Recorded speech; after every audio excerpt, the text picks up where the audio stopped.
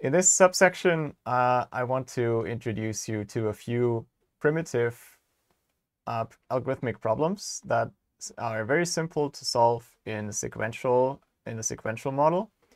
But for the parallel execution, to make it efficient and get a good speed up from parallelism, we have to invest a little more effort and try a little harder to speed these things up.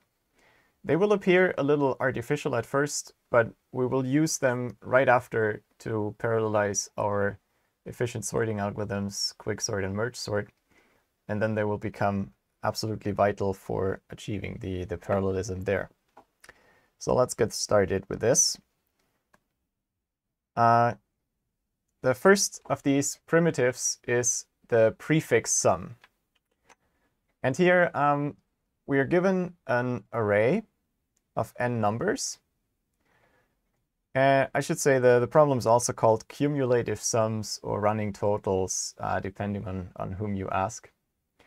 We're given an array of numbers, and the goal is to change that array so that we have the prefix sums. It's fine if we do this in place, so we can override the input array.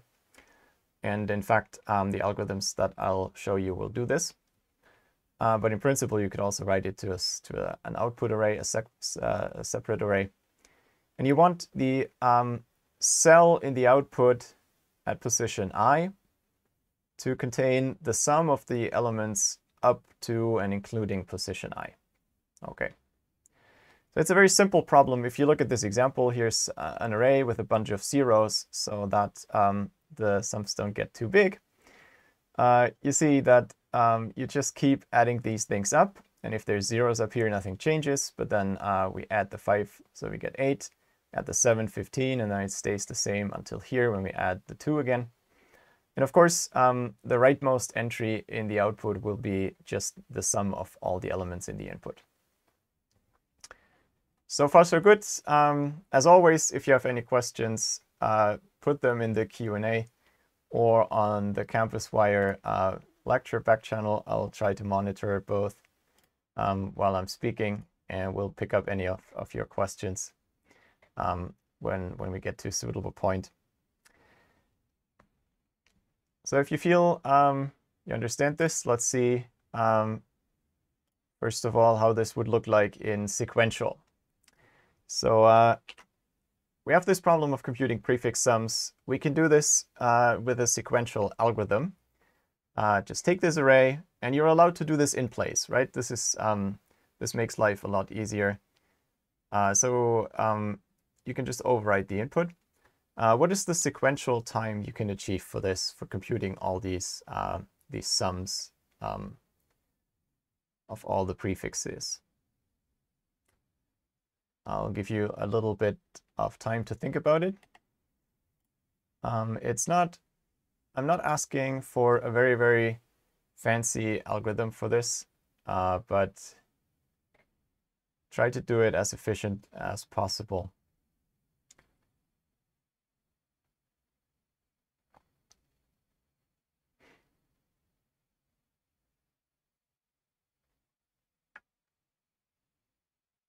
We had 33 votes for the opening question on the programming languages.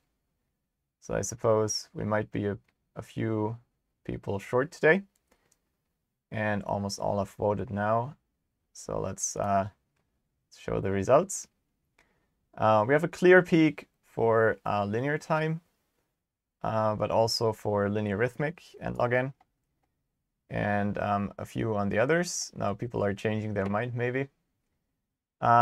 So yeah, the correct answer is linear time. And I'll show you briefly how to do this. If you do this sequentially, you actually just need one single little loop like this. So you iterate with I from 1 to n-1. And then you always take just the sum of the previous two. Now this looks a little magic, but if you think about it, you add the next bigger prefix sum comes from just adding the next number in. So if you already have the prefix sum computed in ai minus 1, so that's if this already is the sum of the numbers up to I minus 1, you just need one additional number to get the next prefix sum. That's why it's so simple. And in sequential time, this is also the best you can do. So this is the way to go. Now, for parallelization, there's a problem here, and that's data dependencies. The previous step computed ai minus 1, and now I need it again for the next step. I need it right again now. I can't even wait a little bit to... I always need the previous step to compute the next step. So every step depends on the previous one. And that's the death of all parallel computation if you have these kinds of dependencies. So we have to do this differently if we want to parallelize it in a meaningful way. To get started with this, let's look at a very simple problem, even simpler than prefix sums, just the sum. You're given an array of numbers and you want to compute the sum of all the numbers in the array. How would we do this? It's clear that we can solve this with prefix sums just because the last entry in the prefix sum array will be exactly this sum. But this is simpler because we don't have to compute all the previous entries. Now, the sequential algorithm essentially does a tree like this. So we start by adding the first two numbers, then we add in the next and the next, and so on. I guess this should start with zeros. This is a bit inconsistent to the indexing on the left, but never mind. So you always add in the next number, and at the end you have computed the entire sum. It's also clear if we do binary additions, if we compute the sum of n numbers, and the only operation we can do is compute the sum of two numbers, which is what our RAM model tells us. You can always add two registers into a third, or well, you remember how this was done in the RAM machine. So if you can only add two numbers, you need n-1 additions to form the sum of these n numbers. And the reason is that you essentially form a binary tree. You start with n leaves, that's all your elements, and you want to merge them together to a single thing. So you need n-1 internal nodes for this. What you can do, though, is instead of using this tree, which is a degenerate one, you can make it balanced as a binary tree. And then we have reduced the data dependencies a lot, right? These two elements can be computed in parallel to these two. So all these sums on one level, these can all be computed in parallel. And again, on the next level, they can all be computed in parallel. Because we don't have these data dependencies anymore between nodes on the same level. We do have data dependencies between parent and child, but that's another story. All right. And then the height of the tree is what we can expect as parallel time. So let's see how we can do this in an actual parallel algorithm. We're given this input, that's the initial array of numbers. Now we would like to do this lowest level of the tree first. And this lowest level of the tree really just adds up two adjacent numbers. We could do this here as well. Probably have to move myself away. We always just add the two adjacent numbers, but the trick is now we want to do this for all prefix sums again, not just for sum. So we do this for all the pairs, including the overlaps. So maybe I should have said here, at this point, we've solved the problem of computing the sum of n numbers in parallel. Just the sum, not prefix sum. That's just it. You take this tree, you compute these two, these two, these two. You compute the tree bottom up, level by level. Then after log n steps, you have computed the value at the root, and that's the final output. And there's no way to improve upon this because you have to do the n-1 binary additions. And as long as it's binary, the height has to be log n. So that's the best you can do. And it's also work efficient because you still do just n-1 additions in total. So coming back to the prefix sum problem, we now want to do all the prefix sums with these balanced trees. And it turns out there's a simple pattern that allows you to do this, where you just interleave all the trees. And that's the lowest level here just says always add to the current cell the one that is one step back. And you do this in parallel for all the positions in your array. In the next round, you do the same thing, but instead of going from 1 to the previous position, you jump back 2 positions. So you do -2, here it was -1.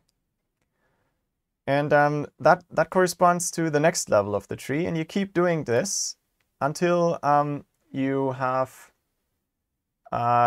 reached the right level, the log n level. And if you now look at this particular element, you can trace back the binary tree that you computed. There was an internal node here, and then you added those two up. And the result is the 29 that you put in here. Now, how can we make sure that 29 is actually the sum of all the numbers up to this position? So we should cover that range and have summed it up. So there's a little oddity because it's not a perfect power of 2, but apart from that, we always have these two go into this one, and these two go into this one, right? So you can follow this through, except the 3 here is a little exceptional in that it's added in here a level later because the powers of 2 didn't work out perfectly.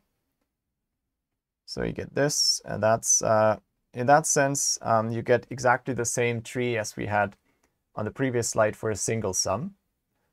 But we could do this in parallel for all the positions, and you automatically get the right type of binary tree for all positions by just doing this. Going 1 step back, going 2 steps back, going 4 steps back, going 8 steps back, always doubling your step size.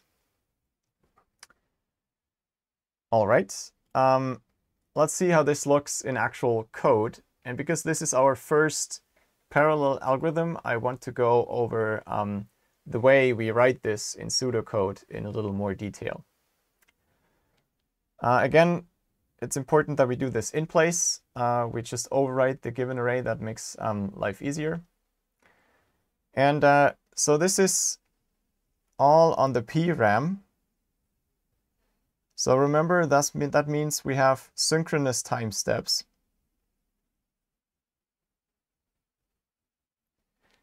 So in pseudocode, we essentially use things like running a for loop in parallel, which means we assign to the processing element I the ith iteration of the loop. All right. Note that this is only ever possible if there are no data dependencies between iterations.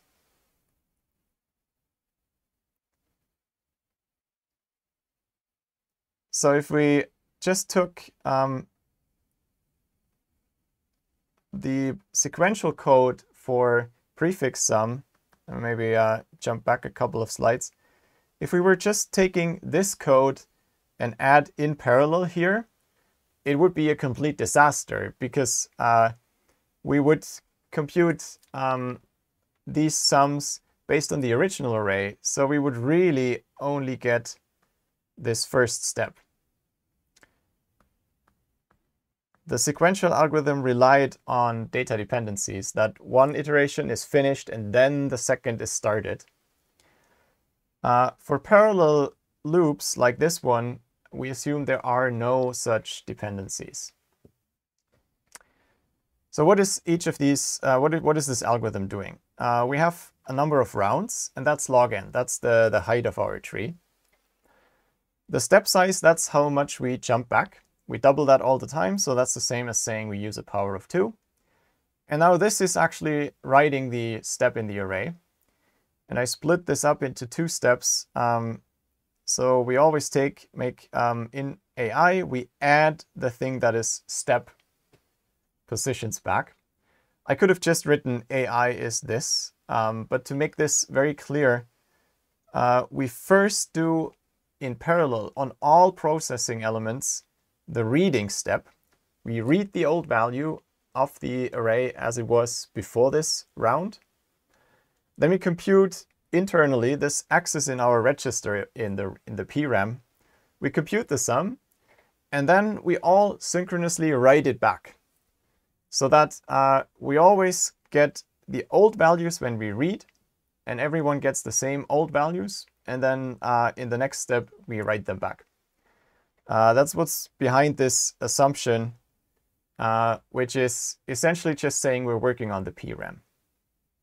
Okay, so this is a very concise and nice way of writing parallel algorithms, just having loops that run in parallel. But it's also a little subtle because you have to be very careful that you're not creating hidden data dependencies, where you essentially rely that some execution is finished before another is started. That would be a disaster if you actually run it. So it would compute a wrong result. How good is this algorithm that we've come up with? Let's first look at the running time, the parallel running time.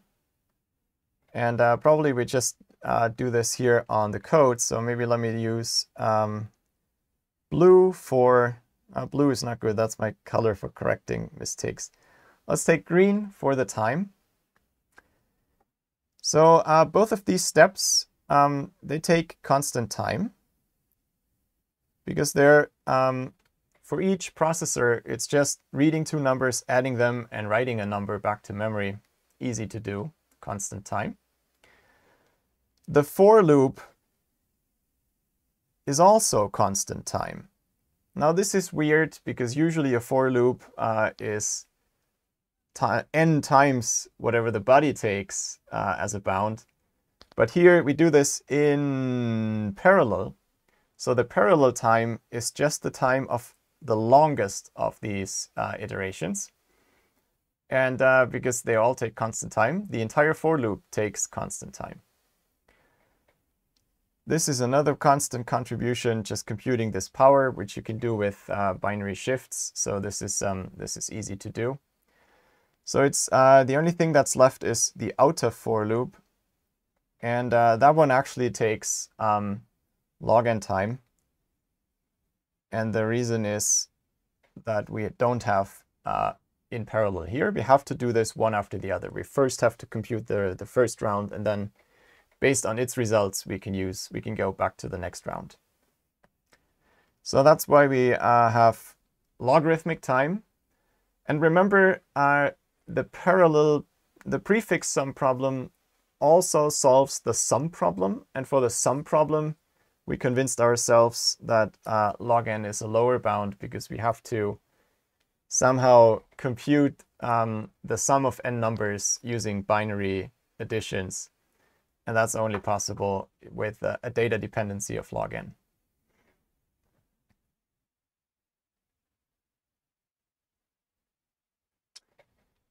Now let's also briefly look at the work. That is the total amount of operations that we do. And here, the only thing that really changes is this part. In work, we don't have this in parallel, so we can pretend that this is not here for analyzing the work. And then, of course, if each iteration of this if each iteration of this loop here takes linear time now, then we do this log n times in total, so this becomes n log n.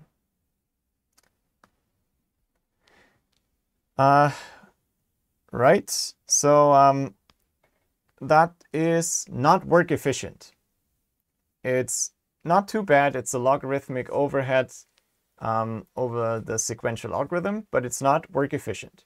Okay. But it's still a good algorithm because it achieves very good speed up and the work is only slightly suboptimal. And it's a very simple algorithm, which is also a good thing to have. This is for more complicated problems, this is a typical trade-off you face. If you get more parallelism, then sometimes you have to work harder for this in exactly this technical sense that work goes up. For this simple problem, though, we can actually get rid of the overhead in work. We can do linear work and double the time, the parallel time.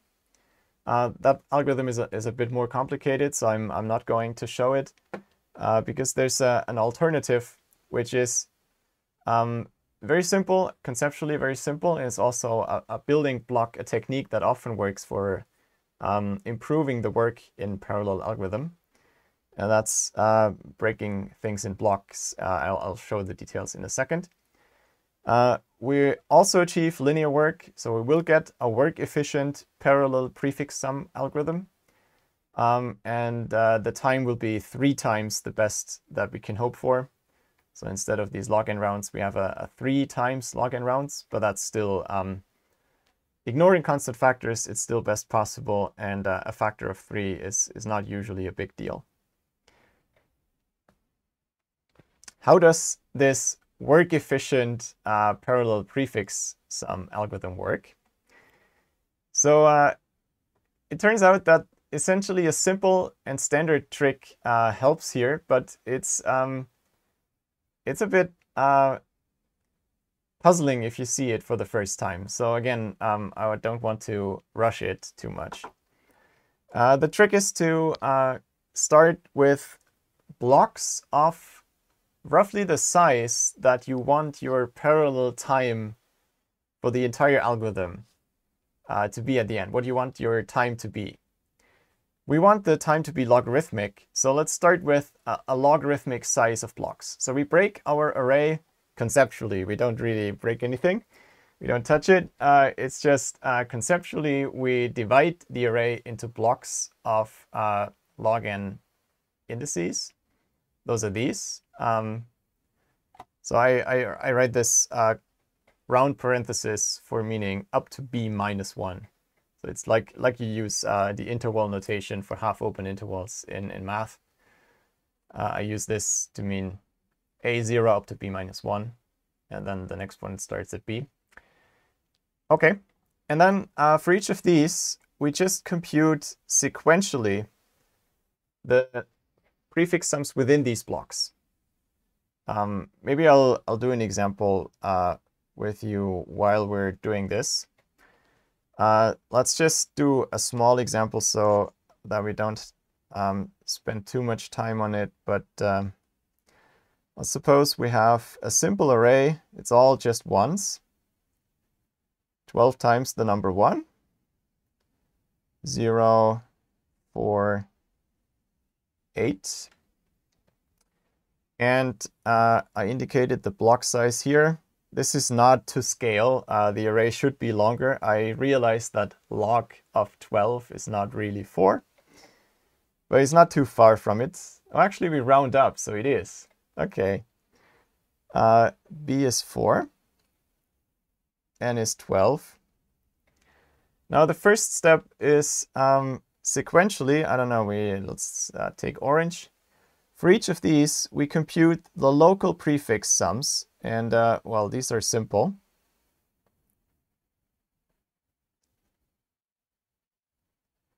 But we do this in parallel and independently of each other.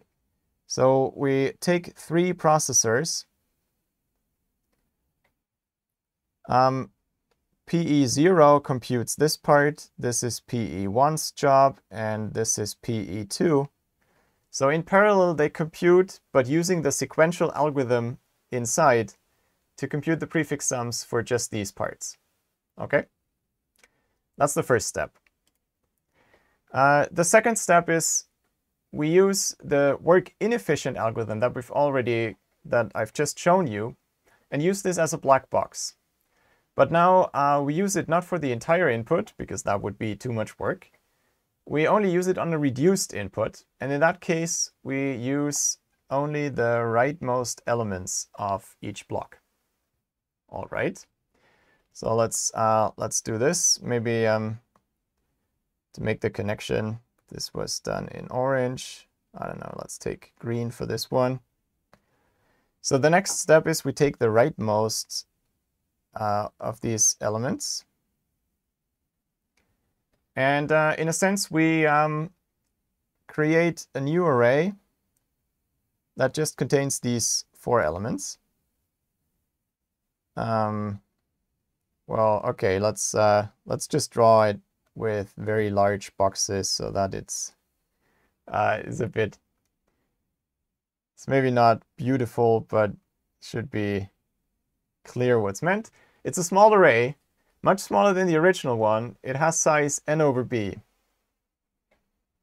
Right? Now we use the... Is this green? Well, it's hardly visible, right? Maybe let's switch to the dark green instead. All right. Nope, this color is fine. We use the... Oh dear. Use work inefficient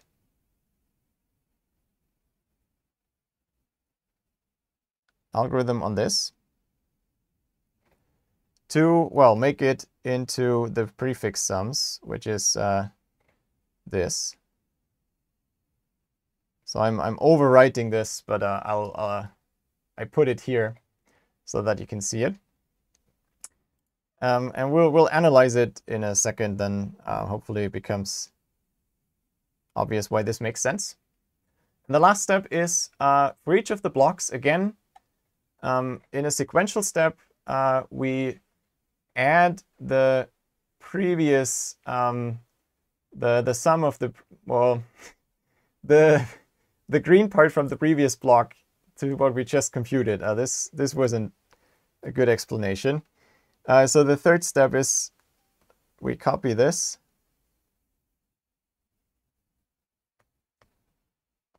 And put it here.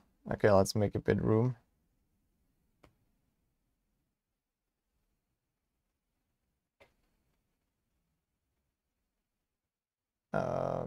Well, roughly like this. Okay.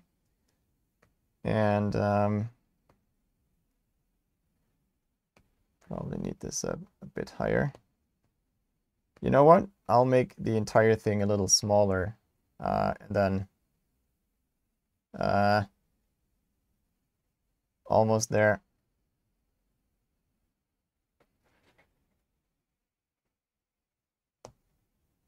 Okay, now what's the last step? The last step is simply adding this one to all of these, this one to all of these.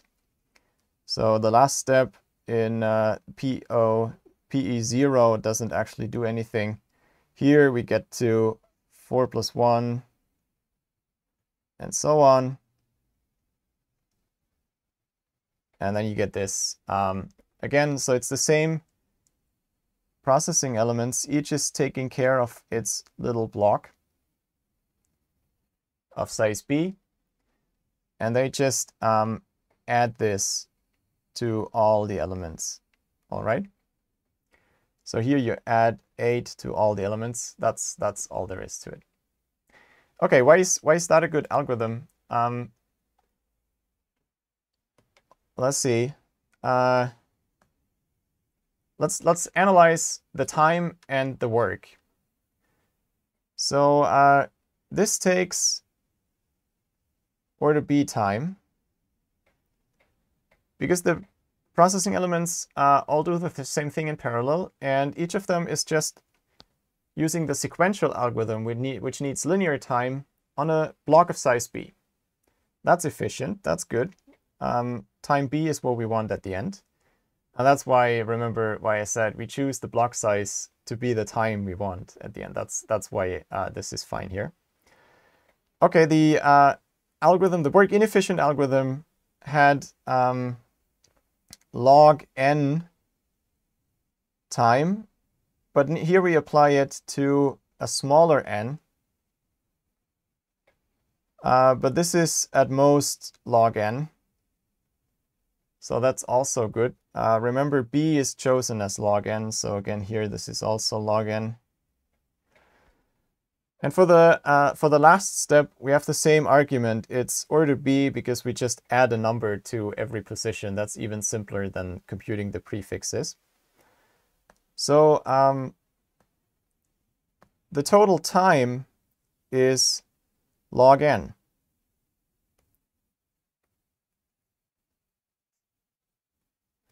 That's good. We didn't screw it up, but we already knew how to get parallel time log n. So the really important part is getting the work right. And so let's look at the work. How much work do we have in this first step?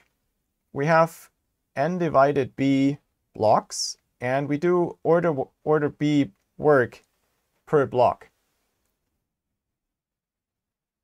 But that multiplies out to just order n. How about the green part? This is the interesting one. This is the interesting one now. The algorithm had n prime log n prime work.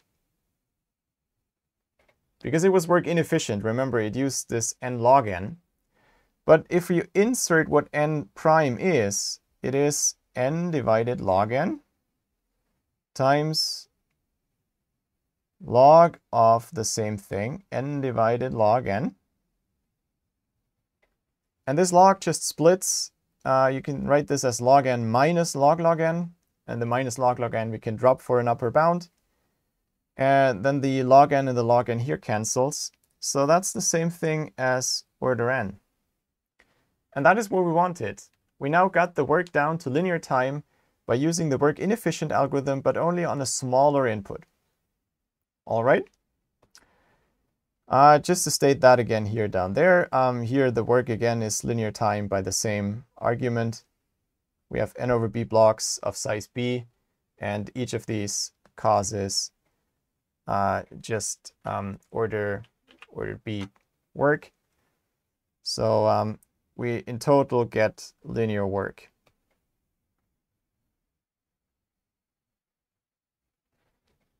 All right, that's it. That's an essentially optimal parallel algorithm for the prefix sum problem. Good.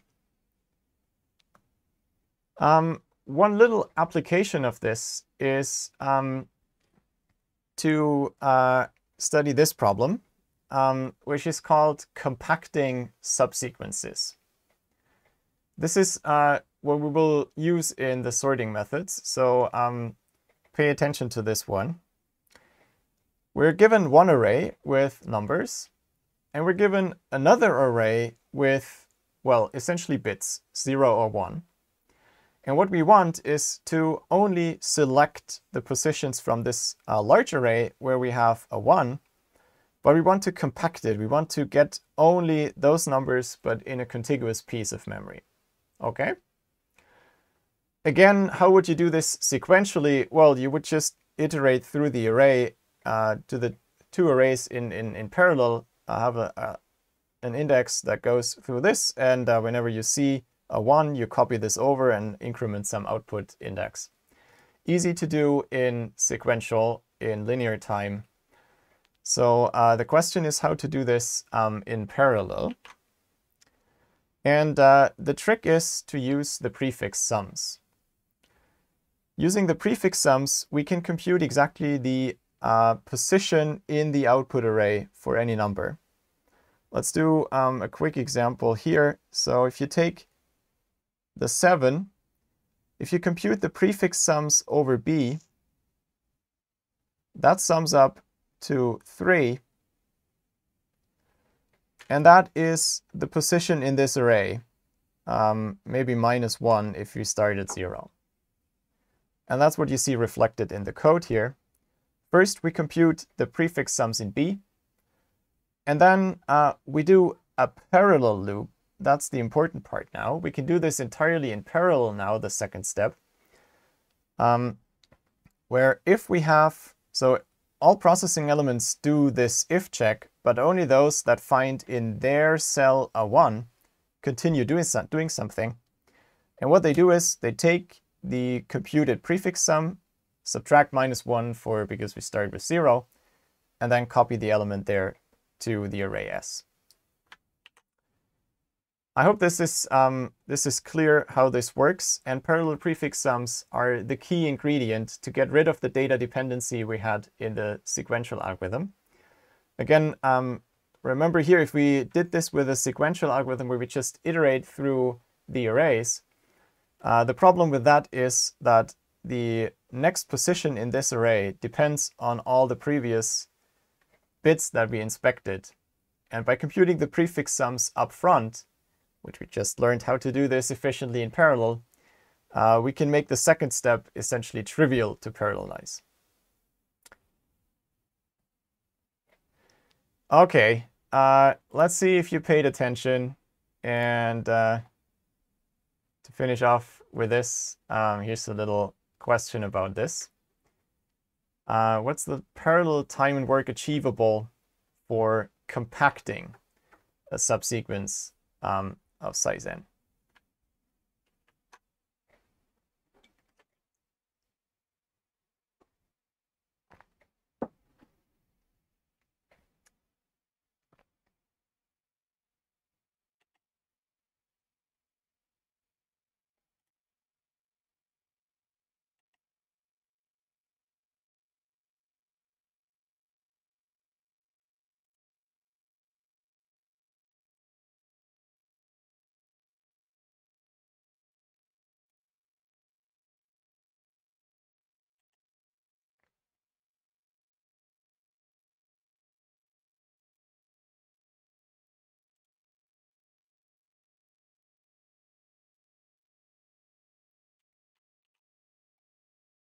All right,